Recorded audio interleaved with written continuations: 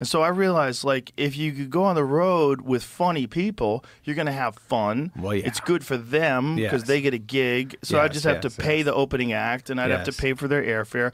And I would make less money, but I would have more fun. I was like, more fun is more important than anything. Absolutely. And it's more important for the show, too. Go up in the right frame always. And I know that the comics in front of me are going to be really good. Yeah. So it's going to be a good show. Yeah. I want the audience to have fun, but I want to have fun, too. Yeah. So then it was a party. Then I'd be on the road with Joey Diaz, and we'd be having a party everywhere we go. Yeah, he's funny. We'd be just having fun, and it became family. It was like wherever we were, it didn't matter if we were in Ohio or New Jersey.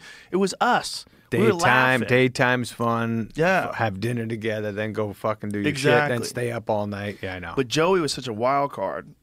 This is back in the Joey, the cocaine days. This is Coco, Joey, Coco. Yeah. So I brought a second opening act in case Joey didn't show up. Wow.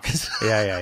That makes some sense. Because sometimes I didn't want to tell him he couldn't do the gigs. Hey, you're not reliable. Yeah. Because I loved him, and I love being. I'm like, the times that he's there are so magic. Sure. I want to make sure that he knows he's always got to get. So I'd book him, and then sometimes I'd book him, and we do Friday and Saturday. Yeah. And then I'd call him on Sunday. I go, hey, the show's 7 o'clock. I'm going back home.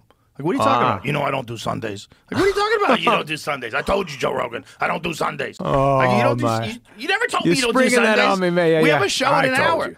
Yeah. And so having a third opening act or a second opening say act would be you perfect. got to do longer. Yeah. Well, it would be like I'd bring Ari. So if it was me and Ari Shafir, is like, okay, Ari does 25 minutes, and then I'll do an hour and 15 or whatever, and we got a great show. Yeah, man. And if Joey shows up, okay, now we got a 3-man show. Funny, man. Perfect. I love that. So I scheduled it just so we'd always have some sort of a fail-safe. Yeah, it's fucking way more fun. But like when I won't go out with the gang, good Lord, we have a good time then. Yeah, you're having fun. It's fucking, and you write shit. Yes. You want it because you want to make them laugh. Exactly. Instead of doing the same fucking shit over and over, you're just like, hey, I'm gonna try some new shit out tonight, and then your buddies come out and watch you, and it's exciting.